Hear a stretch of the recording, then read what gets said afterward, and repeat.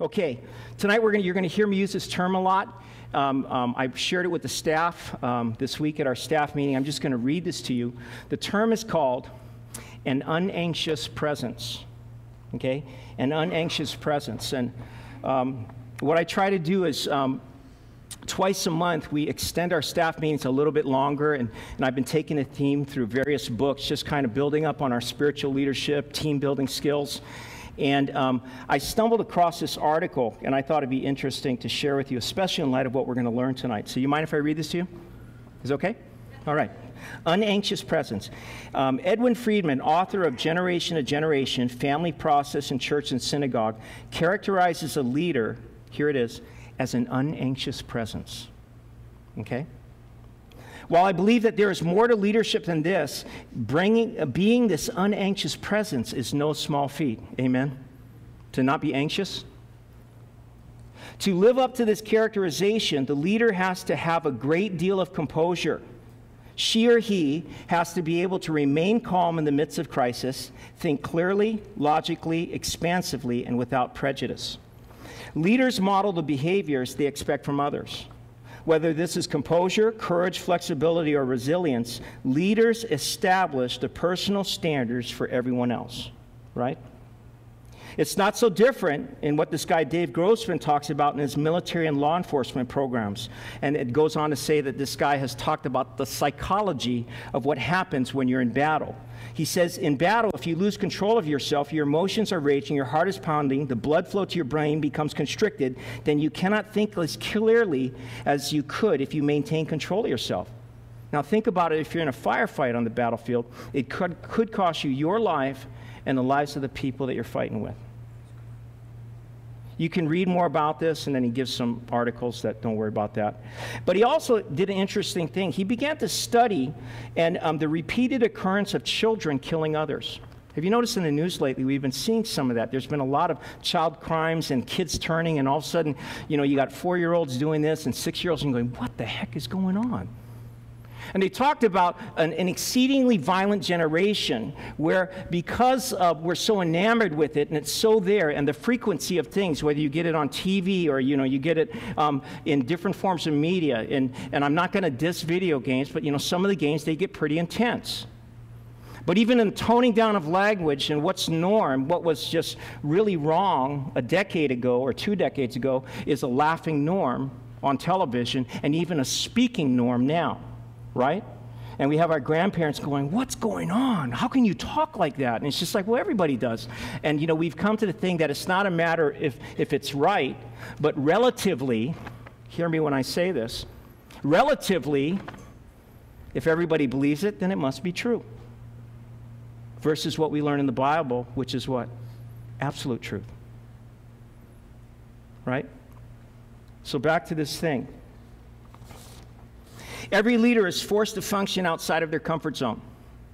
The stresses, the conflicts, the demands, the deadlines, the contradictory expectations, the personality differences, and more contribute to an environment of disequilibrium, right? A lot of stuff goes in, right? If the leader can't maintain his balance, then the group, the team, the organization, the community, the nation, the planet can't either. And to maintain this balance requires the leader to recognize her own limitations, accept them, and work with them. In essence, you staff to your weakness. You build a team based on not just people like you, but people that are not like you as well. If you don't think you have any weaknesses, then you are living in a fantasy world, living a lie, and is setting up yourself and everyone else for failure. As we get into the Word tonight, it's interesting because it begins the life of the last judge of the book of Judges, Samson, but it starts with his parents. So with your permission, we're not really going to talk about Samson tonight because we will in the next couple weeks. But this is an incredible story of God seeing people in a very dark time. All right, so let's look at this. Judges 13:1. Now the sons of Israel again did evil in the sight of the Lord, so that the Lord gave them into the hands of the Philistines for 40 years. Now, a couple things for those of you that are taking notes. Remember, we went over the pattern of Judges. Go ahead and put that up on the screen, right? The people do evil in the sight of the Lord. Remember this? Then what does God do? He hands them over to a nation or some to oppress them. Then what do the people do? The people cry out to Yahweh. He raises up a deliverer. The oppressor is defeated, and the people have rest. Okay, so this is the pattern in the book of Judges. But I want you to notice something. Let me take this out so I can walk over here for a second. Notice here, and I love y'all way over there. I love you tons, okay, but I got to walk over here. Okay, notice that the first thing that we see is that in this story, when it deals with Samson, you're going to begin to see a change in what's going on. The first change is that when we read what is going on with the people around Samson's time, no one in the Bible doesn't record anybody calling out for help or crying out to the Lord. Isn't that wild? Every other story has the people, then the people cried out and God did this. But look at the scripture carefully. No one cries out. Now I'm hoping it's because the guy who's writing it didn't know. But we're believing that God is the author of everything in it. There's a point at the place where the people are being oppressed and they don't cry out to God. Isn't that wild? They don't cry out to God. So that's one of the things that is different as we're going to look at the life of Samson. The other thing is that the oppressor is going to take 100 years to be defeated. For those of you, again, taking notes, this begins the deliverance when we see the life of Samson. But write down 2 Samuel chapter 5, because that's when the Philistines are finally defeated. When David defeats the Philistines and he gets back the Ark of the Covenant, right? Remember in chapter 6, he dances his way into Jerusalem, right? So it's going to take 100 years for this to happen. Then finally, the last thing here that we look at is that for the next 100 years, number 6, there is no rest in the nation of Israel. Okay, now, when you hear that, that's just dramatically sad when you think about what's going on. But the hope of God is, in the midst of a pattern that nobody's crying out to the Lord, the great news is that actually there are some people that are. But it's not collectively as a nation, but we find a married couple calling out in the name of the Lord. And this is so cool. Verse 2. There was a certain man of Zorah, of the family of the Danites, whose name was Manoah. Right on. And his wife was barren and had borne no children. Now, for all you Hawaiians, you're going, all right. That's not. Manoah's name, though, means rest and quiet, and that's going to come into play later in the story. Couple just tidbits, again, for you guys who like to know this stuff. Zorah is a town of the tribe of Dan, and it's right on the border of the Philistine land, which for those of you that like to look at maps, there's none up there. The land of, go ahead, look up. Map. None. But the land of the Philistines is in the modern-day place in Israel right outside called the Gaza Strip. Okay, Gaza is on the, what is it? Yeah, right on the Mediterranean on the west side. You know, it's the Med, and then Gaza, and then Israel's all the way around it. So that's the land of the Philistines. And so what's interesting about this town is that, and we're going to learn that everybody is fleeing it because they're afraid of the Philistines, but this couple stays there because somehow they feel like God wants them there. Isn't that wild? Anyway, so now the tribe of Dan, again, look at the scripture up on the screen, because Dan was destined for greatness. Genesis 49:16-18 says this. And you remember at the end of Genesis, Jacob blesses his sons, right? And he prophetically speaks about their future. Each one of them. He speaks into their future. And this is what he says about Dan. Dan shall judge his people as one of the tribes of Israel. And here's the prophetic push, like their destiny as a people. Dan shall be a serpent in the way, a horned snake in the path that bites the horse's heels. That's pretty awesome, considering Dan was the smallest tribe, and yet it was saying size does not matter, because if you live to who you are, you will make a huge difference. You will nip at, bite at, you will have a sizable impact on what is going on. For your salvation I wait, O Lord. The sad thing when you study the tribe of Dan going into and through the book of Judges is they pretty much phase out. Again, you note takers, write this down. In Judges 1:34, they failed to take the valleys. The Ammonite, what is it? The Amorites drive them into the hills, and they freak. And then the leaders say, let's go back down. And says, no, we're fine with the hills. So they give up their land to the Amorites, and they don't take back the valleys. Then later on in chapter 5 of Judges, it says that they metaphorically say that Dan always stayed on its ship. It never came to shore to help. And so that was the legacy of Dan And it's radical when we think about it because Samson is of the tribe of the Dans, and he has an opportunity. And again, we'll start that next week. So the idea is Dan was destined to be a mighty warrior. We see that prophetic promise there, but they didn't live up to it. Finally, Manoah and his wife, who is never named. We don't know Manoah's wife's name, but she is kicking. When you see at the end, it's incredible because she is just an awesome woman of God. She was barren. And we know culturally when someone was barren that they were frowned upon, they were considered cursed by God, which she was not, but it had become part of the folklore of the culture, and people were instantly labeled because of that. And so it's evil, it's bad, the Philistines are across the hill, but they stay where they are, and that's significant, okay? And in the midst of this, and I want you to catch this, look up on the screen again, Psalm 91, verses 14 to 16. And I love this scripture because in the midst of living in a dark place, if you are obediently living in a place and you're going, why, God, do you have me here? Enjoy this psalm.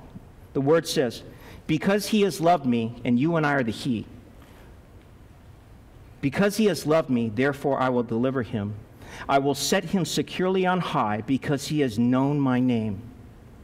He will call upon me, and I will answer him. I will be with him in trouble. I will rescue him and honor him. With a long life I will satisfy him and let him see my salvation. Manoah and his wife, sensing that God is large and in charge, stay. People are leaving the town, but they get this sense that the Lord wants them there. And it's intimated in the Hebrew language. They take root where they are, believing God wants them there. And no one, they don't test the wind to say, wow, what is everybody else doing? No, God, what do you want me to do? This is what I'm doing. Okay, so this is the character of this couple that would parent Samson. Verse 3. Then the angel of the Lord appeared to the woman and said to her, behold now, you are barren and have borne no children, but you shall conceive and give birth to a son. That's pretty heavy. Now therefore, be careful not to drink wine or strong drink, nor eat any unclean thing. For behold, you shall conceive and give birth to a son, and no razor shall come upon his head. For the boy shall be a Nazarite to God from the womb, and he shall begin to deliver Israel from the hands of the Philistines. Now that's a heavy story. Reminds you of somebody else in the Bible, doesn't it? Who else had this wonderful scene from an angel? Mary. Well, let me tell you my story, which is pretty wild. In 1992, the Lord had spoken to Brenda and I when I was on staff at Hope Kaneohe that we were to go out and plant Hope Chapel Kapolei. So Pastor Ralph was very generous, and we made the announcement. We had a core team of about 45, 50 that were getting ready to go out with us. So once a month, we would have a potluck. And of course, we're different. Instead of midweek, we had mini churches. So we began to start a network of mini churches. And we began to build the church 1 year in advance with small groups. Well, it was a couple months before the church started. I remember it was the summer of 1993. And I was sitting there praying with the group. And I don't know if you ever felt this, but you know, you're praying, and all of a sudden I had this thought come in me, but I didn't want to say it. You know, it's one of those things, and all I was thinking of, let me backtrack. There was a couple in there that was trying to get pregnant for years. And they had spent thousands and thousands and thousands of dollars. And while we're praying, we're worshiping, and people are blessing one another, I feel like the Lord says, tell them I'm going to give them a baby in a year. And right away I go, there is no way on your earth that I'm going to do this. You know, because I want it to be God. I mean, wouldn't you want that to be God? I mean, think about it. Wouldn't you want that to be? Of course you do. But it's scary because you speak out, because it's not really about God. It's not even about them. It's always about what if I'm wrong, right? It's always I and me. And so I'm feeling this at the beginning of the study, and great, I have to teach. So we're going through this discussion, I'm doing this, and we're doing worship, and my stomach's going like this, and I just feel it, you know, I'm just getting like abs of steel. Now I have an ob, but I used to have an ab. And so I'm just going nuts. And so the group's about to go, and God doesn't scream at you, but I just felt like the Lord was saying, say it. Just come on, trust me, say it. So finally I look at this couple and I said, just, you know what, I don't know if this is the Lord. And I'm sweating, I'm dying. And I said, but I just want to tell you, I just couldn't help but thinking that within a year, God wants to give you a baby. And you could have dropped a pin in the room. he gives me the stinkiest look. Good thing I'm bigger than him, you know, but I could tell this guy's going to knock me out. He just looked at me with stink look. She looked at me and ran out of the room crying. And I'm like, great. They wouldn't, you know, and they're really upset, and then people are kind of doing their thing. They're kind of like, hi. And, you know, it's like you're in a room, and all of a sudden, nobody wants to talk to you. And I'm the pastor, right? But all of a sudden, it's going to, oh, hi, Pastor Don. Well, got to go. And everybody's just avoiding me. And everywhere I went, groups are partying. And finally, the man grabs me on the side, and he goes, hey, John, let me just tell you what's going on. Just last night, my wife and I came to a peaceful place of saying, you know what, Lord, we just release this to you, and we're not going to try anymore. And we just, you know what, Lord, we just accept where we're at in life. And, you know, it's just like we're just not praying about this. And we just came to a place of perfect peace about this whole thing. And you ruined it.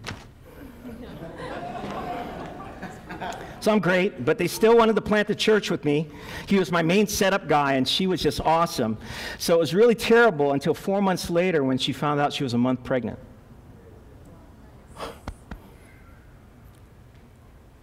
It was incredible. And 1 year later, I still to this day don't know what her name is because I call her Isaac, which means laughter. And she's 19 years old now. Now, I'm not going to sit here. Don't come up after and say, so what's God got for me? I don't know.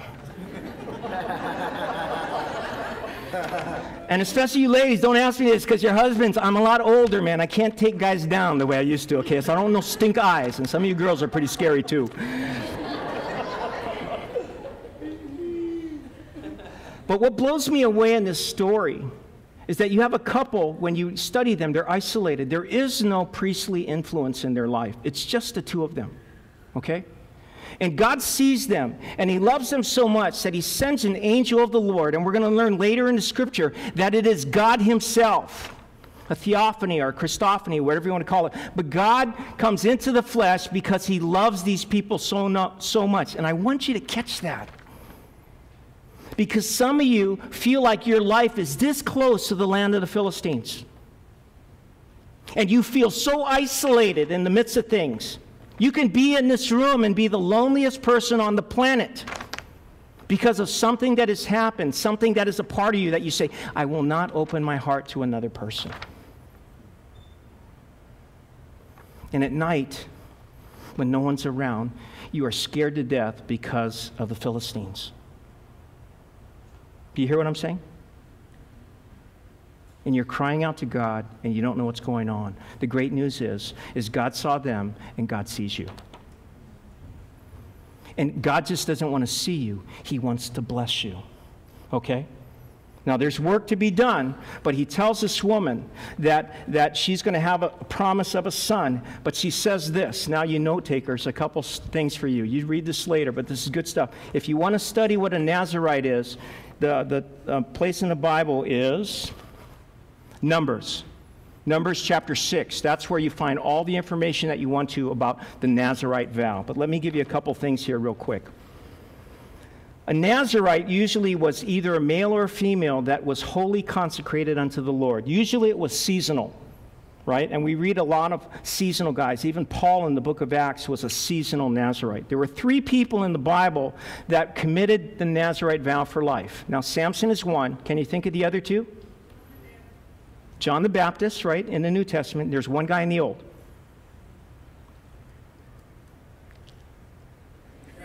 Very good. I was going to say, don't make me spell it out, you know. It's just like, because, again, I'm going to be 51. It hurts when I do that now. But when I was 25, I was awesome.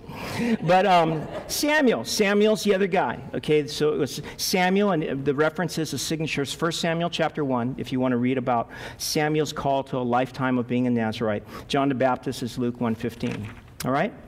Now, number 6, just a couple things for you when we're studying Nazirites, and we're going to get to the rest of the scripture in a moment.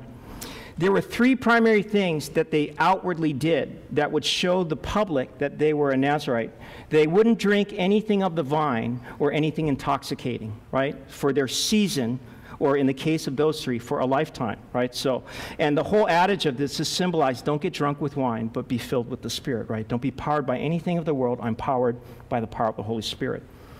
They weren't allowed to touch dead bodies, And that was a statement of their life committed to holiness. I am consecrated to being holy, set apart, and I'll touch no unclean thing. The third thing was they had long kicking hair. Okay, long hair. Now, it was cool. I remember, Mike was teasing me last week. Yes, I did. It was down to my back, and, it's just like, I'm so done with that. It's just like, but the hair was an outward sign of their commitment as well. The hair for women, is the Bible says what? Is a covering, right? But for men, in this time, remember, it was a heavy male time. So when men had long hair, it was a crown of glory.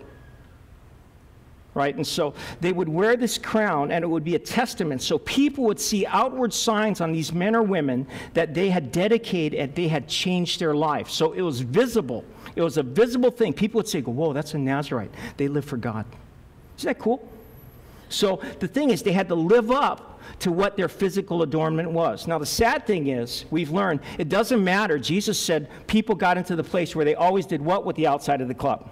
They were cleaning it. They were dressing it up, make it look nice. But inside was crud, right? And so when the Lord came, they had taken this wonderful thing of this call, and everybody was looking fine, but nobody was living right. Do you catch that? So the Nazarite vow was something when it started. Read number 6. It's really incredibly powerful. So it meant that you consecrated yourself to God. Negatively, you renounced everything of the world. I will not partake in anything that is considered unclean. So you made a statement. Now, some people take this to an extreme, and we see religious, that's a hard word, religious groups that they don't want to, whether it's they want to live a life where they're not using any modern conveniences. To some, in my day, there was whether or not you could go dancing, or, it's just like, I know we always make a big deal about shorts, but I got to let you know, there's a lot of churches where people dressing isn't a big deal anymore. But there was a time when it was. I remember, and this will date me some, I remember when we made the transition from the organ to the guitar. That was pretty heavy. Back then. And it's just like, and the radical thing is, a lot of the guys are saying that when we went into music, that was really cool. When we got into rock and roll and all kinds of stuff, that was heavy. And but there's a radical move to go back to old hymns again by young people. There's churches on the West Coast that they're all about hymns and candles and just religious settings and stained glass and everything. I'm going, wow, that reminds me when I was a kid, but it's kind of cyclic, right? But everybody's looking for that thing that invites and just communicates, that God is in his place. This is holy. So that's what the Nazarites did. Positively, again, somebody could look at them and saying that they're distinct, right? In 1 Peter 2, it says what? Live such good lives among the pagans that they what? See your good deeds and give glory to God on the day that he emerges, right? Let your light shine before men, right? So we're called to do this. So it ties into where we are. So we're called to be 3 things in this: sanctified, set apart, and holy, right? Let's keep reading. Verses 6 and 7. Then the woman came and told her husband, saying, a man of God came to me, and his appearance was like the appearance of the angel of God. And look at how she describes it. Very awesome. And I did not ask him where he came from, nor did he tell me his name. Now, that's a lady, because a guy that's the details we want to know, right? My wife and I always get into it, and I go, wow, what was going on? Who was there? She goes, I don't know. I said, what was going on? She goes, I don't know. And I go, and because the thing is, she was going around and talking to her lady friends. My wife, she likes to latch on. She'll talk to one person, and they kind of hook up and disappear in the corner of the room. Now, I'm the kind of guy, I'm social butterfly. How's it going? What's happening? How's it going? Da, da, da, da, da, touch, touch, touch, hug, hug, hug, kiss, kiss, kiss. What's happening, right? And I love just if I could just hug all of you before you go, I would. Okay, so if you haven't caught me, catch me. I'll catch you by the door. But the idea is that, and I didn't understand this, and I just want to point it out to you, and I'm not going to elaborate on this because there's other things, but I just think it's interesting in the scripture, in the second part of 6, that she didn't ask him where he came from, nor did he tell me his name. Why is it interesting? Because there's something intuitive going on, because she knows this man is awesome. Do you see that word? I'm sorry, it's not up there. You see it in your scripture. You see that word? In verse 6, the idea is that when she's in the Hebrew, the word awesome is someone that is larger than life. Okay, so when she uses this word, she's saying, I saw somebody, and you know what? He's beyond, there's something about this guy. And then what does she say? She goes, a man of God. And then she goes, no, an angel of God. She goes, I can't, something. Dear ones, and I just want to give you permission. Don't make light when you sense that something bigger than you is going on. Now, we're not going to chase after all this stuff, but at the same time, don't be afraid. Because what they do is very biblical. When she brings this report, she goes to her husband, tells him this thing, and look at what happens. Verse 8, then Manoah entreated the Lord. What does that mean? He prayed. Wife is close enough to her husband where she says, honey, something happened. I think this is a God thing. He hears the news. What does he do? He falls to his knees. He prays and says, oh Lord, please let the man of God whom you have sent come to us again. Nothing wrong with that. God is not offended when you say, Lord, is this really you? We put these things on God, it's just and we forget that a great parent just is a great repeater. A great boss is a great repeater, right? Sometimes we're annoyed, but that's because we're on this side of heaven. God is a great God. He doesn't understand annoy. He says, baby, what, you didn't hear me? I'll tell you one more time.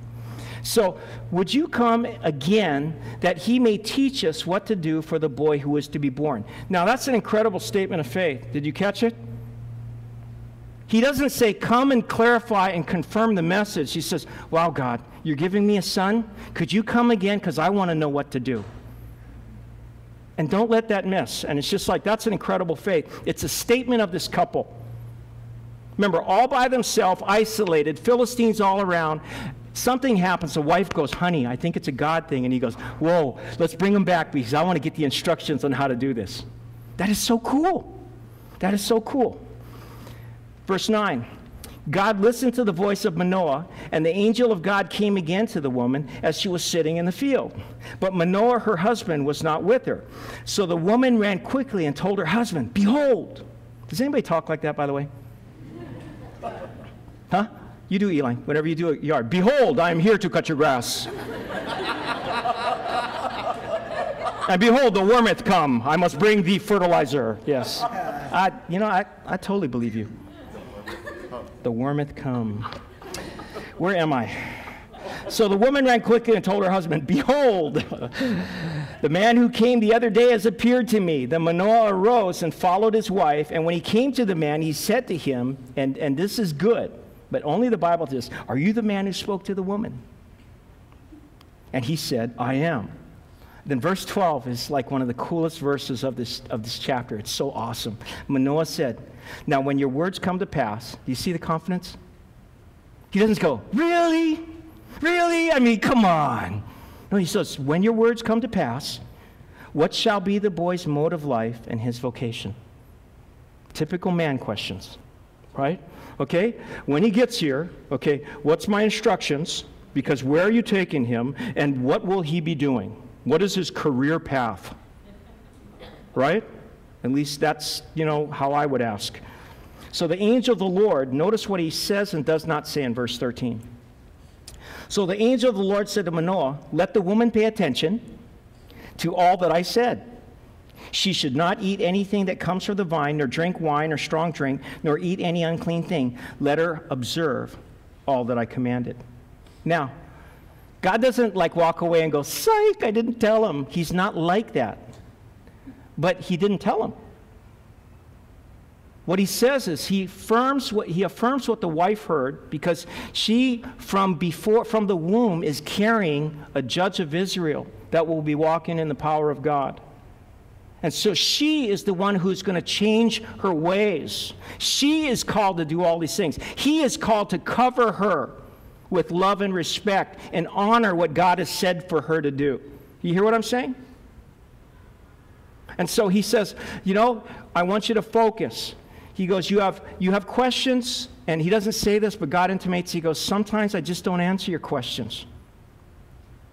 I know we have good questions sometimes when we're struggling with God. And God, he loves us.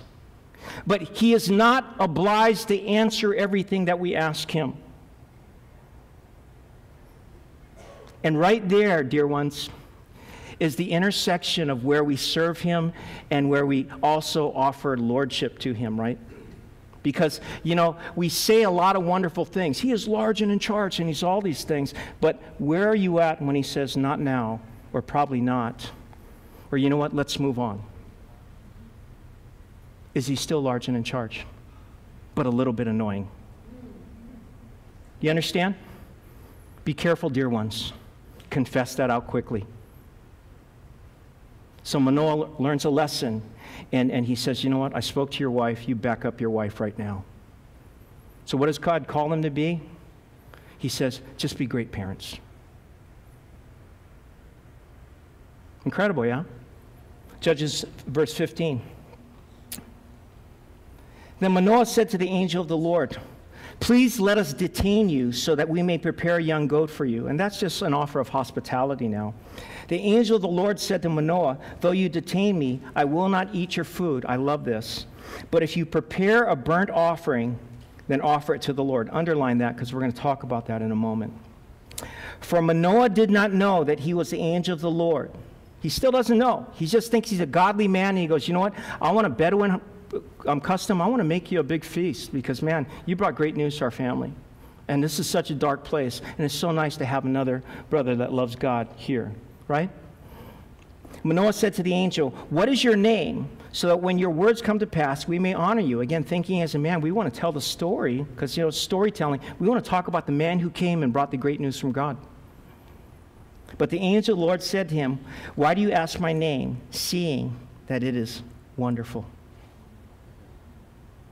It's interesting, that verse I told you to write, because there's a strong intimation here.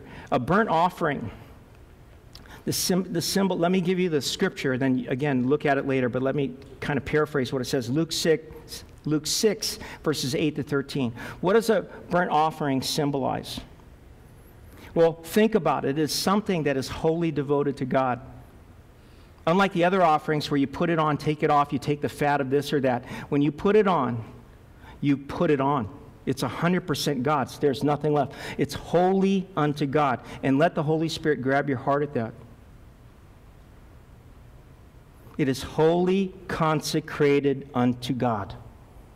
Okay?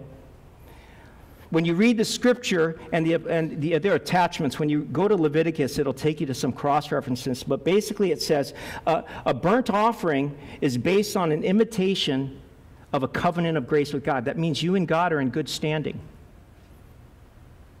It's a privilege to give a burnt offering based on a good relationship. Isn't that wow? You think, wow, you're giving a lot. No, it's a privilege to give a burnt offering to God. And it's assuming that you and God are on good terms. The third element of a burnt offering, it depends on righteous standing before God as well. Isn't that heavy? I think I got this. Jess, do I have this on the screen? Romans 12? Yeah, look on the screen. Remind you of something? Let me go over here, read to my friends over here in the cheap seats. Sorry, but, over there. You guys look over here, I'll read to them. Therefore, I urge you, brethren, by the mercies of God, to present your bodies what? A living and holy sacrifice, acceptable to God, which is your spiritual service of worship. Isn't that wild? In some versions it says wholly devoted to God. In a sense, a burnt offering. With the twist, it's a living thing. One of the things I've been praying about that is just blowing my mind is the sheer number of suicides that we've been exposed to in the last 4 weeks in our nation. What the heck is going on? Suicide is not a natural human thought. People made in the image and likeness of God do not intuitively think of taking their life. It is something that is demonic. It's based on being in dark places. It's based on isolation and a bunch of heinous things wrapped around idolatry that have to do with devaluing human life. And when you think about it, what I've been doing, every time I saw it, I just began to pray for families, pray for young people, and said, Lord, we just stand against this as the body of Christ in Jesus' name. You pull a Gandalf on behalf of others and say, that's it. And you celebrate life. It's the privilege of being a Christian, indwelt by the presence of God. And do not be conformed to this world, it says in Romans 12, verse 2, but be transformed by what? The renewing of your mind, so that you may prove what the will of God is, that which is good and acceptable and perfect. So in a sense, this is our version of being a burnt offering, holy and pleasing to the Lord. And because of Christ, dear ones, you have the privilege. Romans 5 says what? 1, you have peace with God. Romans 8:1 says that you're not condemned. And I say these again and again, and I hope you just go, you always use those scriptures. Well, I always want you to know, Hebrews 4 says, you can run to Abba Father's, jump, and he will catch you every time. Because of the blood of Jesus, because you've given your heart to Christ. You have a privilege. Romans 8, nothing can separate you from the love of God. Nothing, not a zitch. What if I'm stinking and covered in sin? Best time to go to the presence of God. Lord, I don't know what to do with all this. Look what I walked into. Please help me. But the devil thinks, why are you going to walk in like that? And all of a sudden, the blood of Jesus isn't enough because you think you have to clean off something that you stepped into and you have no ability on how to get it off. You run to the presence of God. The grain offering. Your reference, Leviticus 6, 14 to 23. And this is radical. Remember, it says he gave a burnt offering and a grain offering. Dear one, simple. The grain offering is his tithe. Isn't that wild? The guy gives a whole offering to the Lord, and then he gives his first fruits of his crops in this whole thing. Matthew 6:24 on the screen says this, no one can serve two masters. For either he will hate the one and love the other, or else he will be loyal to the one and despise the other. You cannot serve God and mammon. And I thought this was significant because some would argue when they read the scripture, no, this is not a tithe or grain offering, it's a different type. And I would strongly disagree because of the connection with the burnt offering. Because we're talking about being wholly pleasing to God. And the scripture says you cannot serve two masters. How can you be wholly pleasing if you're divided in two ways? Right? So I just submit to you that this is a tithe. All right? Then finally, the part in the scripture, where is it? In verse 19. But the angel of the Lord said to him, why do you ask my name? Seeing it is wonderful. The cross-reference for this verse is on the screen. The word wonderful is also used in Isaiah 9:6. For a child will be born to us, a son will be given to us, and the government will rest on his shoulders. Who are we talking about? Amen. And his name will be called Wonderful. Same name. This is the proof that this is not a messenger of God. This is God. God is in the house. He will be called Wonderful. He goes, why do you ask my name? It is too wonderful. There it is. He said it before Isaiah wrote it. That is just too cool. Wonderful Counselor, Mighty God, Eternal Father, Prince of Peace. That is so awesome. Let's keep going. Verse 19. So Manoah took the young goat with the grain offering and offered it on the rock to the Lord, and he performed wonders while Manoah and his wife looked on. Well, we'll talk about, there's two things that happened there. For it came about when the flame went up from the altar toward heaven, the angel of the Lord ascended in the flame of the altar. When Manoah and his wife saw this, they fell on their faces to the ground. Now, there's two things that happen. And again, you got to study the Hebrew in this. But when it says, when the flame went up from the altar, it literally means it spontaneously started. So we don't see that in the story, but God starts the fire. Okay, so all of a sudden they go, whoa. And then God ascends it, and they do a double whoa, and they fall on their faces, and they go, oh my gosh. We've been in the presence of God. It's not an angel anymore. They realize that they've been in the presence of God. 21. Now the angel of the Lord did not appear to Manoah or his wife again. Then Manoah knew that he was the angel of the Lord. And he has a very righteous but wrong response. He says, we will surely die, for we have seen God. Now, a lot of times we think that's the appropriate response. But remember, as Christians on this side of heaven, on this side in the New Testament, because of the presence of God, we are not to fear. to not look, to not to do this. I mean, there are some postures that sometimes when I'm worshiping, I want to close my eyes, and it's just like, or I want to bow down, or I feel these things. But in the presence of the Lord, in that incredible presence that God is, we are invited to look to Him, to fix our eyes on Him. And every time I think about that, I think of the privilege that none of these people in the Bible had, but we walk in every single day. Read Hebrews 11. All those people that died not having an indwelling presence of the Lord like we do. They worked hard to the place that they said, well, someday in the future, after Jesus comes, they're going to be indwelt with God. And for that, I am glad. Wow. But I love also that in the midst of this, and this is a term that I learned in counseling on the mainland, it's not just your eyes. What I really believe that God wants to do, dear ones, is He wants to open our heart eyes. It's one thing to intellectually know God. It's another thing to just get all feeling and just go all whatevers. But you wrestle with it here, you resonate with it here, and then something happens with the connect, and you begin to see. Remember in Luke on the road to Emmaus, they were walking along just sorrowful because Jesus had died, and they couldn't find His body, and the two disciples are walking along, and Jesus walks among them, but they don't see Him.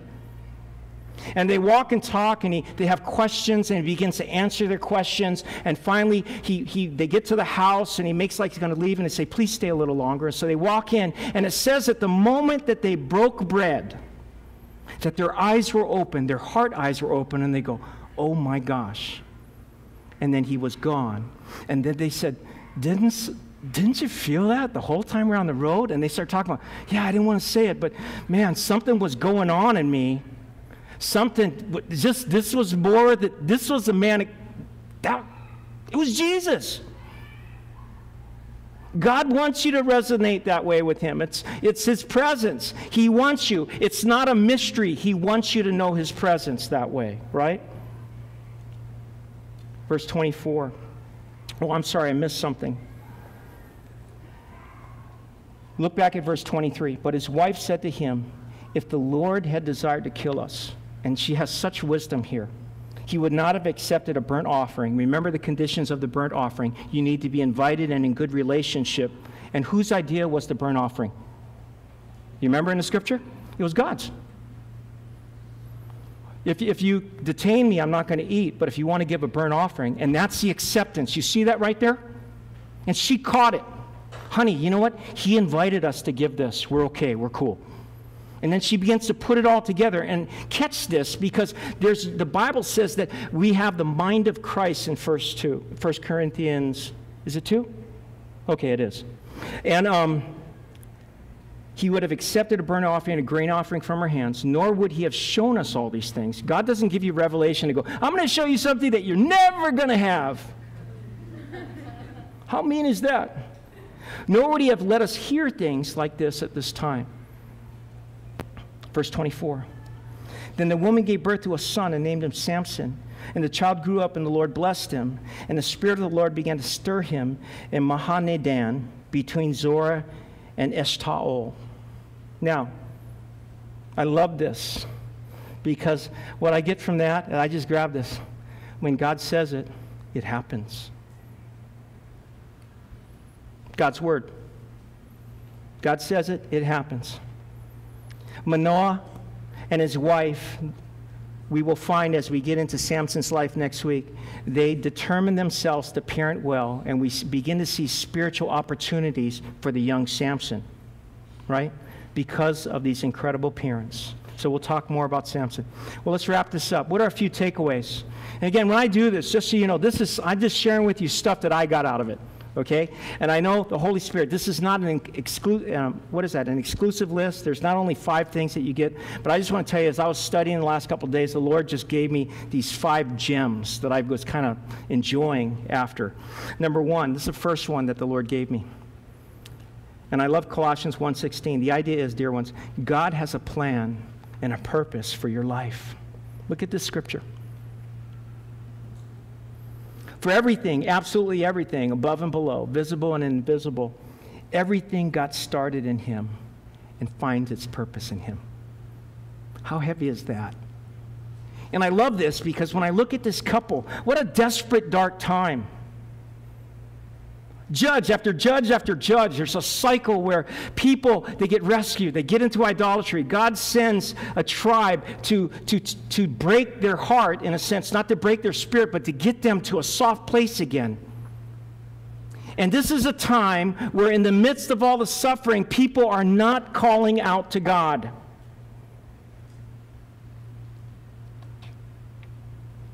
But not all people, because this couple is.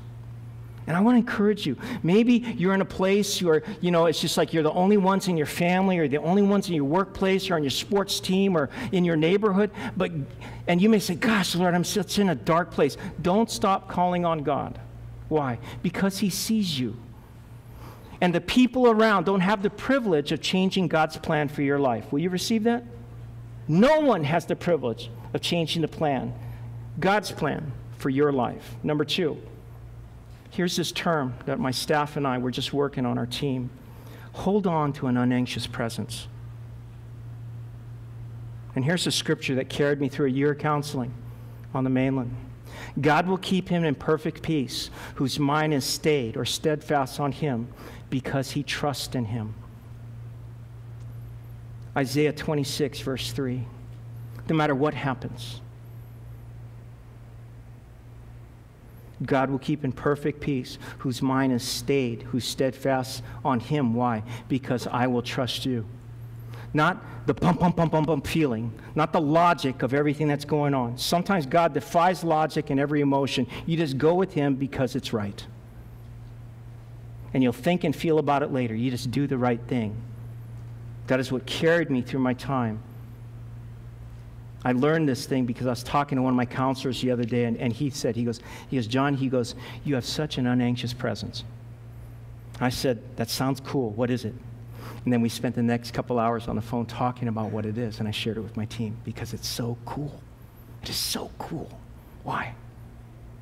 You're telling to the devil and everybody else, you don't have a right to mess with my relationship with my Lord. You don't have a right to bring freaky things that make me question his love for me or his call for my life. And I'm tired of playing your game. I am just so sick of it. Get behind me, Satan. I will worship the Lord. Oh, but a lot of stuff's going on. You know what? God knows the details. I'll be responsible. Right now, I just need to sing his praises. Why? Because that stuff is too loud and I can't stand it. I swim 5 days a week now because of I have a heart that's the Lord's working on. I have knees that don't work anymore, so I'm not as bad as Wax. It's just like, and I'm not saying that negatively, but Wax, man, that guy's falling apart, bro. Metal detector, beep, beep, beep, beep. Every part of him, it just beeps. And I'm just like, bro, I don't beep. But I kind of bonk, though. And but I swim, and I love it because in the middle of my day, and I highly encourage you to have someplace where you go where no one can mess with you, where no phone can go. I get in the water, and I fix my eyes. I swim in a pool on a blue line, and for 30, 40, sometimes 50 minutes, I just go back and forth, and I just worship the Lord. I'll tell you what, devil tries to steal your time. Y'all know this. You athletes know this. A million things start coming in your mind and everything going. And you know what you do? Don't make like, oh, I cannot, I shouldn't do that. Just say, Lord, I don't know what to do with this thought. I don't know what's going on, but you know what? Help me to fix my eyes in you. And I begin to sing his praises, sing in the Spirit, do things. I got the water. The guys that are there, the lifeguard's a Christian, so I know he's praying over me. Part he's praying, he says, please don't let him die in my pool. And but I have a lot of good friends in Kapolei, but this one guy, Greg, he and I talk, how was it? He goes, wow, bro. He goes, you look so peaceful in there. I said, great. And sometimes he tells me, he goes, you weren't swimming right. Something on your mind, and we'll sit there and we'll pray together after. I said, there's some things. He goes, get back in there, swim some more. And I do. It's fun to have people that are looking out for your tail in Jesus' name. You know what I mean? An unanxious presence. Number 3, I learned that don't let the world deter you. Take heart. And we love this scripture at One Love, right? In this world you'll have many troubles, John 16:33, but what? Take heart. Why? Not I, me, but Jesus has overcome the world. And he's done it already. The world's been overcome. We just ride on his coattails. That's a great thing. Amen. Number 4, It's 2 Timothy 2, 20 and 21. And it's a call, dear ones, to live a sanctified life. We don't have to grow long hair or, not eat of the vine or do things. But the Bible says, now in a large house, there are not only gold and silver vessels, but also vessels of wood and of earthenware, some to honor and some to dishonor. Therefore, if anyone cleanses himself from these things, he will be a vessel for what? For honor, sanctified, useful to the master, and prepared for every good work. Isn't that a great description? I can use him. I can use this. Some of you have stuff that you never throw away because you go, I can use this, and other people don't see a value. You go, no, this is sanctified unto me. This is mine. This is mine, right? And it's just like I have a pair of goggles that make my eyes like raccoons, and I'm just having a hard time. And it's not because I'm Paquet, even though I'm small kind Paquet. But I just love these goggles because I swim so much, and I found these really cool ones. And they're starting to crack, and I can't put glue because it'll go in my eye. But I just pray, I lay hands on my goggles, and I say, pray for me, pray for me. I just say, God, just preserve these because I'm just really used to them. They're sanctified unto me. But my wife has spoken to me, and they are going. I'm going, but that's okay. The new ones will be sanctified unto me. Be someone. Let this be on your tombstone. He or she was a vessel of honor, sanctified and useful to God, prepared for every good work. Isn't that heavy? Wow.